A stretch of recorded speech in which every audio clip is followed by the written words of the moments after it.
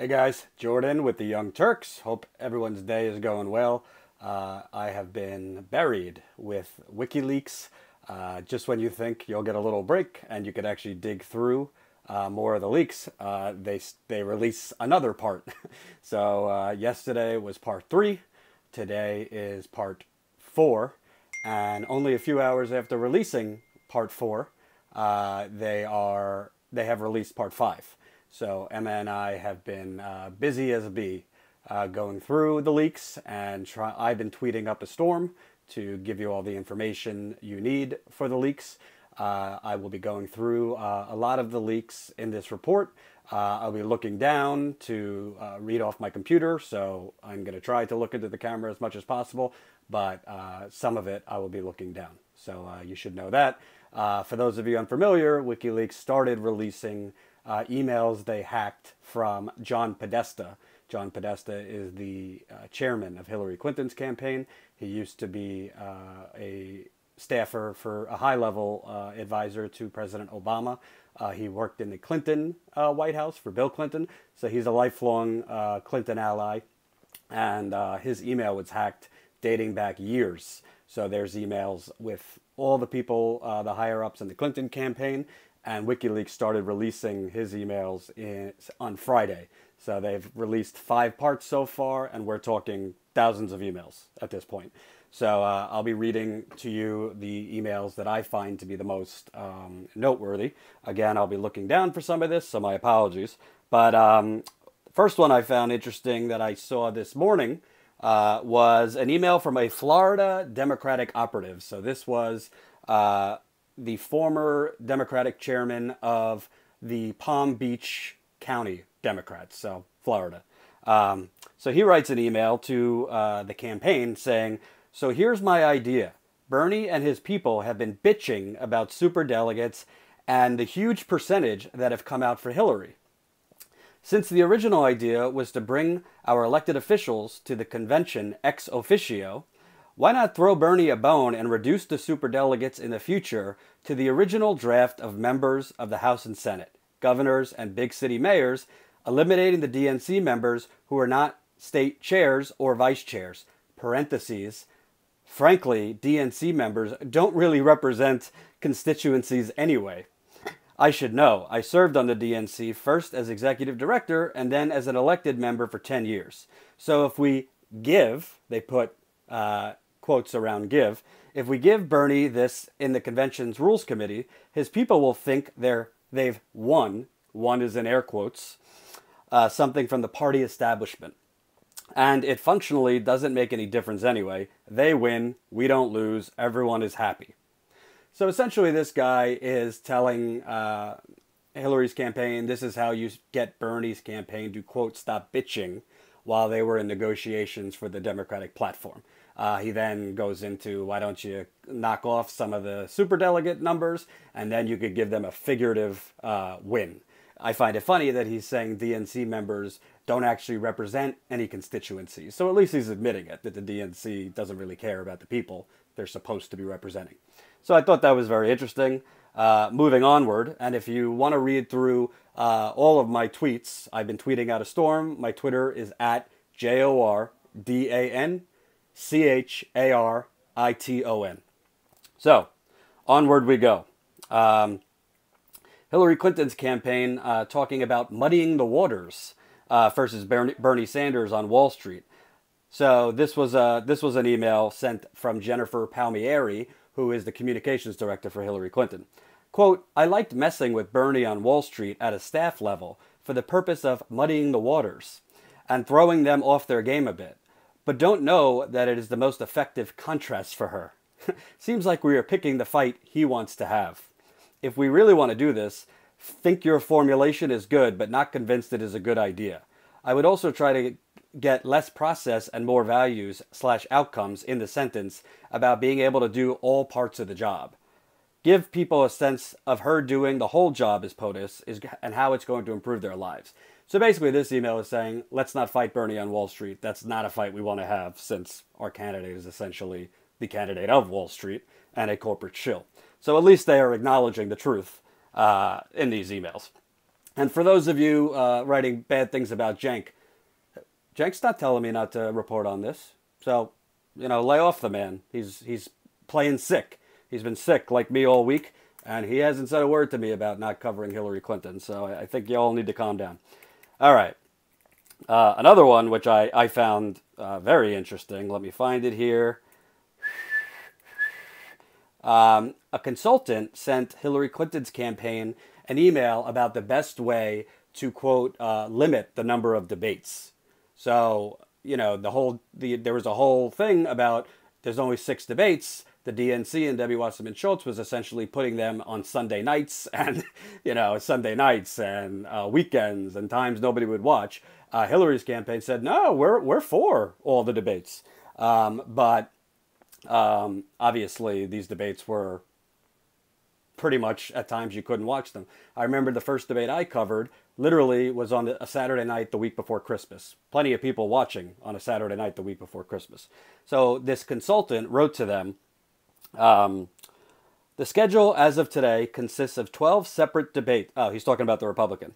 The RNC early in the cycle announced a formal schedule of debates for their primary candidates. The schedule as of today consists of 12 separate debates beginning in August 2015. The RNC debates are logistically spread around the country with no more than one debate in any state. So through internal discussions, we concluded that it was in our interest. This is the Hillary Clinton campaign, I assume, to number 1, limit the number of debates and the number in each state. Start the debates as late as possible. I interpret that as late in the primary calendar as possible. Keep debates out of the busy window between February 1st and February 27th. Iowa, New Hampshire, South Carolina. Let's not have debates there because we don't want our candidate to be in front of the American people when the first 3 states are voting. Seems like they're confident about her, huh? 4, create a schedule that would allow the later debates to be canceled if the race is for practical purposes over. 5, encourage an emphasis on local issues and local media participants. 6, ensure a format that provides equal time for all candidates. The one that I found very interesting, at the end they say, through discussion of these goals with the DNC, their current plan is to begin a debate schedule that would commence in early October with 1 debate a month, 1 each in the early primary and caucus states, and the remaining 2 post-South Carolina. They go on to talk about how they want to try as hard as they can to make sure each debate has more than 1 candidate, because they don't want one-on-one debates with Hillary and somebody else. Obviously, right after the Iowa caucus, it was just Bernie and Hillary because Martin O'Malley dropped out. But they were trying to get debates, limit the number of debates, make sure they're not in the crucial time period between Iowa and South Carolina, and make the criteria so that anybody could really debate. So it wasn't just Hillary Clinton versus Bernie Sanders. So that tells you how confident they were of their candidate. Moving on. Consultants. We got, let me find the goodies. Oh, I also tweeted, as I look through these emails, I'm laughing because remember when Hillary Clinton's campaign accused Bernie Sanders' campaign of being the most negative campaign in the history of politics? And then you look through these emails and it's like a bad episode of Mean Girls, the movie, how the Clinton campaign carries on. So I want to go through...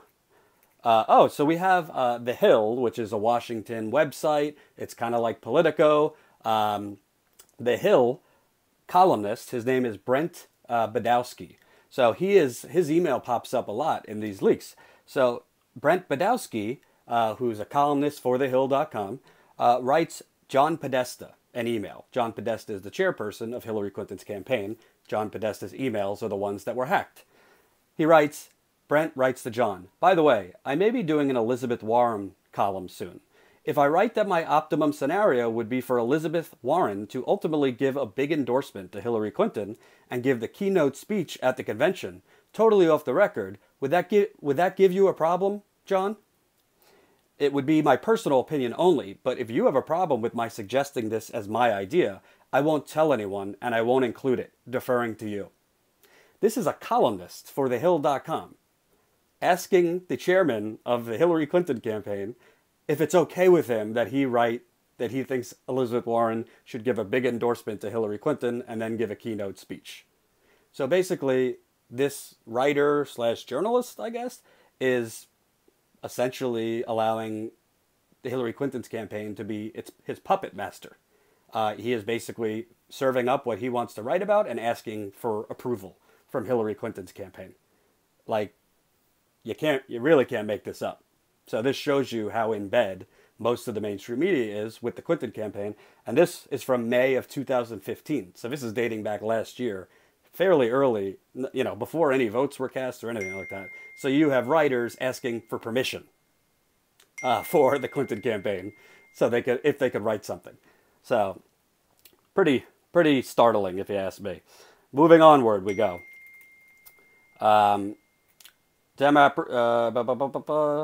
Keep going. Oh, so yeah, a Democrat, Philip Raines is a longtime aide to Hillary Clinton. He actually played Donald Trump in their mock debates before the first debate. So he sent an email to the campaign about the emails and releasing the 55,000 emails that Hillary Clinton was supposed to release.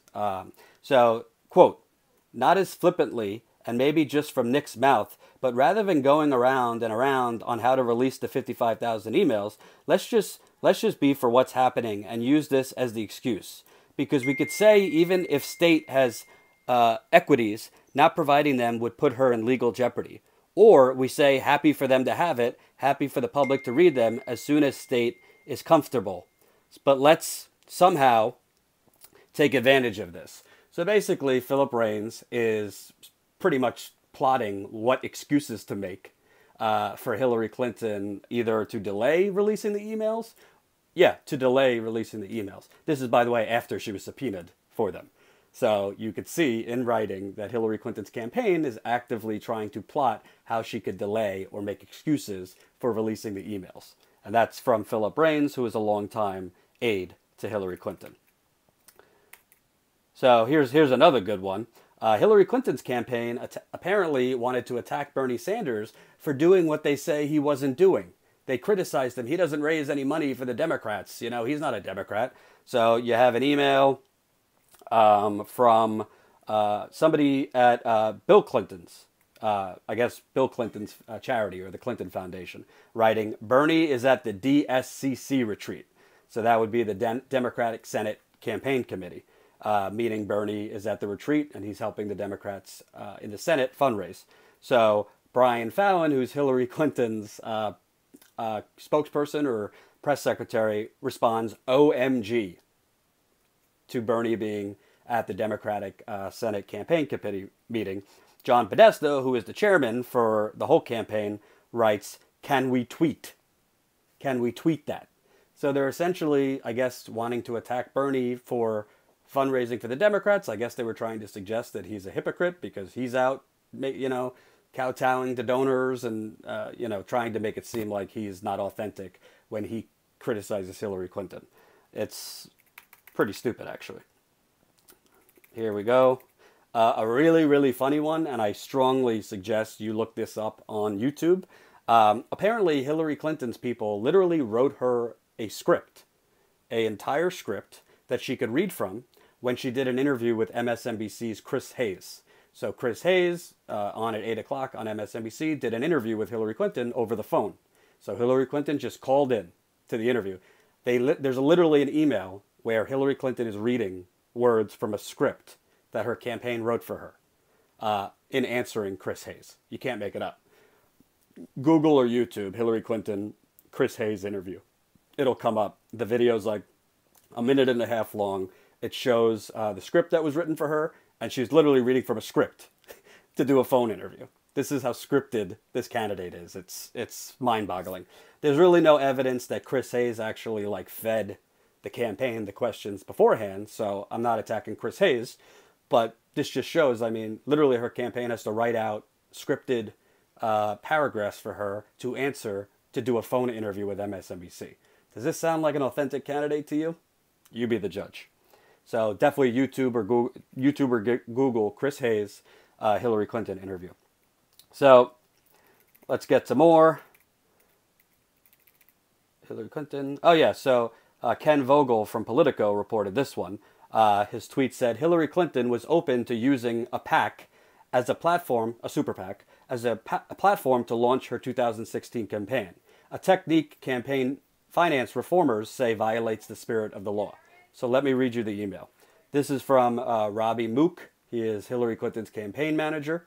He writes, would appreciate thoughts on this. He's writing to the other campaign officials. I would appreciate your thoughts on this. I was frankly surprised yesterday by her opponents, by her openness to starting a PAC, etc. For that reason, my recommendation here is to open an exploratory committee. It has advantages over a PAC, and I think they're the same in the eyes of the media. I assume for all scenarios that nothing happens before the midterm elections are over. Feedback welcome. So this was written in April 1st, 2014. Hillary Clinton was still deciding whether she should run for president, which obviously is bullshit. So they're saying Hillary Clinton is open to basically using a super PAC as her unofficial platform to launch her campaign, to raising money, all those things. So this definitely shows a candidate who finds it important to overturn Citizens United and get money out of politics, for sure. Moving onward. And by the way, guys, if you're interested, I just wrote a piece. You could find it on Mediaite.com. So that is MEDIAITE.com. I write pieces for them from time to time. The headline is Hillary Clinton and corporate media shamefully stronger together. So kind of a pun on her campaign slogan. And I basically just go example, example, example, example of the media being in the tank for Hillary Clinton as shown in these emails, and the media not covering any of the WikiLeaks. I mean, they're covering Trump 24/7 because they're indicted in these emails. A lot of journalists are in these emails, and it shows clear favoritism from those journalists for Hillary Clinton. So if you want to write that, the headline, if you want to read that, Hillary Clinton and corporate media shamefully stronger together. You could also find the link on my Facebook page, just Jordan Chariton. Jordin, last name Chariton. So that's a little shameless plug for myself. Back to the emails. Let me find the next one. And, oh yeah, so this one was good. Uma Abedin, who is Hillary Clinton's right-hand woman, currently still married to Anthony Weiner, but they'll be getting a divorce because of Weiner's escapades, but has been with Hillary Clinton for years. She basically wrote an email saying, I don't think we could survive not talking to the press all summer. As you know, Hillary Clinton pretty much avoided the press for an entire summer. She didn't have a press conference, I think, for most of the year. And Uma Abedin basically said in this email, how are we supposed to survive? Can we survive not answering questions from the press? She went on her speech. Hold on. The email got a little distorted. Basically, she's saying in this email, she's giving these great policy speeches, but since we're not talking to the press, it's being overshadowed. So John Podesta, who is the campaign manager, said it would be suicidal not to talk to the press going forward. Let me find you the quote. In contrast, Abedin wrote, the Democratic presidential nominee's desired narrative got lost when she took questions after other speeches. So they're saying when she actually takes questions, it's not good for her because they're not going to ask about your policy speeches. They're going to ask about the emails and other things. In the fall, starting to do avails at message events, interviews, and Q&A with press, but having had a series of policy proposals already announced and reported on that she could point to. Clinton campaign chairman John Podesta disagreed. If she thinks we could go to Labor Day without taking press questions, I think that's suicidal. He wrote back, we have to find some mechanism to let the stream out of the pressure cooker. So essentially, the campaign is trying to shield her from the media because they know if they give her to the media, bad things are going to happen. She's got a lot of bad things she was trying to hide, including most of the things in these emails. So it just shows you that her campaign was very, very protective of her because they know she's got quite a bit of bodies in the closet trying to hide. Another one, that I found pretty funny. If you're familiar with Neera Tanden, she is the president of the Center for American Progress. They claim to be progressive. I don't think they're progressive. She's against $15 minimum wage and other things. But it's a think tank that claims to be a progressive think tank. Neera Tanden is all over these emails. You could find, I've already found 10 emails. And she's basically a tool for the Hillary Clinton campaign. But the New York Times, I guess, wrote a nasty story about Hillary Clinton. So Neera Tanden writes to the campaign, fuck these assholes, about the New York Times. So that tells you she's the president of the Center for American Progress, which is supposed to be an unbiased think tank. Very, very unbiased.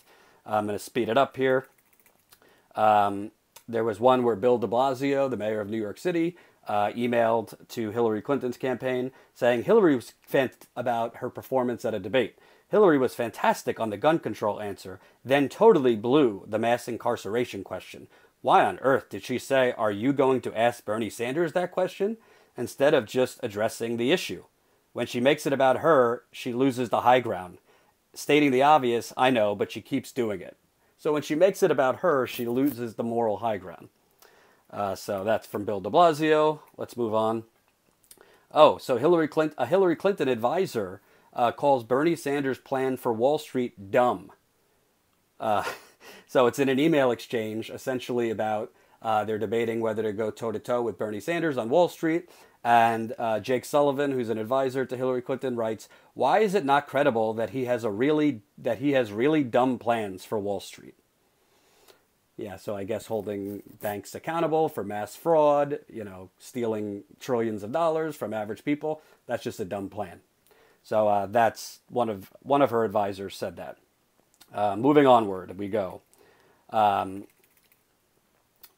Hillary Clinton's campaign was very upset at the AFL-CIO president. His name's Richard Trumka, because AFL-CIO president went on, I guess, Meet the Press and said that Vice President Joe Biden, when that was still kind of in flux, whether Biden would be running for president, that he has fought for working people all his life. Hillary Clinton's campaign wrote, that implies Hillary Clinton has not. So you could see how trivial and how petty they are and how, what political monsters they really are. Just about the most simplistic things, like the president of the AFL-CIO going on Meet the Press and praising Vice President Biden. That implies Hillary Clinton is not been fighting for WikiLeaks. That Hillary Clinton has been fighting for working people all her life. I mean, she hasn't. That's just the truth. Moving on. Oh, I found this one very interesting. Politico found this one, so I've got to give credit. John Podesta sends an email, and they're talking about Hillary Clinton's, where she stands on privacy versus privacy and the Edward Snowden camp versus empowering law enforcement. Podesta writes, her instincts are to buy some of the law enforcement arguments on crypto, I guess that means encryption, and Snowden-type issues. So maybe tough, but worth looking for an opening. So basically her instincts are law enforcement is great. Let's move away from the Edward Snowden, privacy and exposing, government basically prying into our lives, obtaining our data, obtaining personal conversations. So, and, it makes sense since Hillary Clinton was totally on board with everything George W. Bush did with the Patriot Act and all that business. So, moving onward, we have, Bernie Sanders also provided a statement to me in response to the latest leaks. I think he gave me the statement first, so I'll just read that to you. He said, the job of the progressive movement now is to look forward, not backwards. No matter what Secretary Clinton may have said years ago behind closed doors, what's important today is that millions of people stand up and demand that the Democratic Party implement the most progressive platform in the history of our country. Secretary Clinton and I worked together to develop a platform that demands the United States government stand up to the billionaire class and represents the interest of working families. That has to be the agenda for Secretary Clinton if she is elected president and the Democrats and of Democrats in Congress. That platform calls for breaking up big banks, making the wealthy and profitable corporations pay their fair share of taxes, creating millions of jobs, rebuilding our crumbling infrastructure, raising the starvation minimum wage of $7.25 to an hour an hour to a living wage, making public colleges and universities tuition free. He goes on and on and on, reciting, what he wants. So basically, he doesn't attack Hillary Clinton. He says, go, let's move on. Let's not move backwards. That statement is on my Twitter as well as my Facebook page if you want to read it in full. I'll give you a few more. Let's see here. Oh, yeah, so Hillary Clinton's campaign was plotting in emails how to spin the fact that Bernie Sanders was doing so much better than her in polls when going head-to-head versus Donald Trump. As the Young Turks reported, as I reported, Bernie Sanders was crushing Trump in the primaries, but Hillary Clinton's campaign kept pushing, she's the better candidate. So here was in writing what they were saying. This is how they're going to spin it. Quote, she's vetted. He is not. So the polls mean nothing, meaning she's vetted by, the media, and she's been in politics for 30 years. He apparently hasn't been vetted, even though he's been in politics just as long as her. Quote, the person the Republicans and Trump are worried about running against is her, not him. That's why they're running ads against her. That's why they're running ads to help him. That's why the RNC has released press statements and even tweets admitting that they are behind Sanders. Because the person they don't want to run against is Hillary. That's ridiculous. Another one, relying on polls to show you are worthy of being president is what Trump himself does.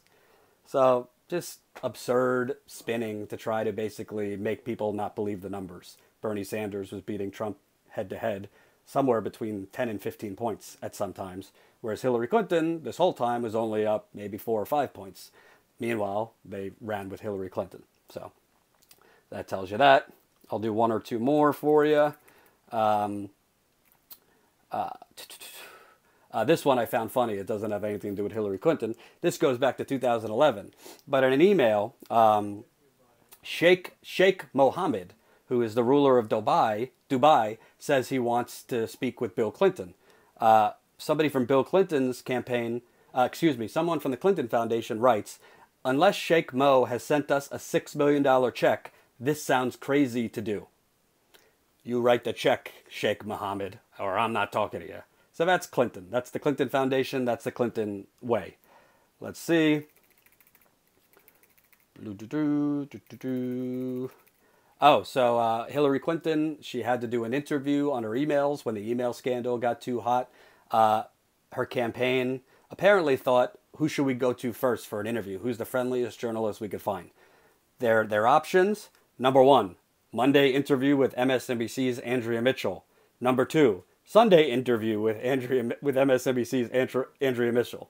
So as you can see, the tough reporters and anchors at MSNBC are Hillary Clinton's go-to when she needed to do an interview.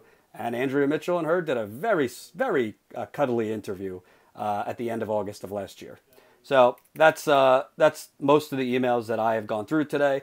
There's no bombshell going to take her down, but it's just a lot of emails that show her campaign was essentially, she's like the Clay candidate. I did a video at TYT Politics. If you're not subscribed, youtube.com/TYT Politics. She is a Clay candidate. You could mold her in different ways. They basically change her views, adopt policy positions as they go in order to win a primary and ultimately the election. I mean, there's no better example that they literally had to write her a script to read off of when she did a phone interview with MSNBC's Chris Hayes. You think Bernie Sanders is reading from a script to do an interview? No, on the phone or otherwise. So this is someone who is not, from these emails, with someone who possesses a core principles that she doesn't have to read from a script, or you don't need to mold her policies as she goes. So I'll be reporting more on the leaks as they go. Part 4 came out today, and then Part 5 came out. So it seems like they're releasing sometimes 2 parts a day. So I'll be busy. Follow me on Twitter at Jordan Sheridan. Emma Vigeland, who's my colleague over at TYT Politics, she's also doing videos on this. You could follow her at Emma Vigeland. We just passed 84,000 84,000 subscribers at TYT Politics. If you're not subscribed, go over and subscribe. We do videos and content like this all the time. I don't cover Trump a lot. I know many of you don't like how much Trump is covered. I barely cover him. I don't think I need to duplicate what everybody else in the media is doing. So I've been covering Hillary Clinton a lot and the corruption in the Democratic Party. We also do have videos. My cameraman, Eric Byler, is traveling covering Trump this week. So we have a mix of everything. Go over and subscribe. And you could read my piece if you didn't hear before. Hillary Clinton and corporate media shamefully stronger together. That's up on my Facebook and Twitter. Thanks, guys.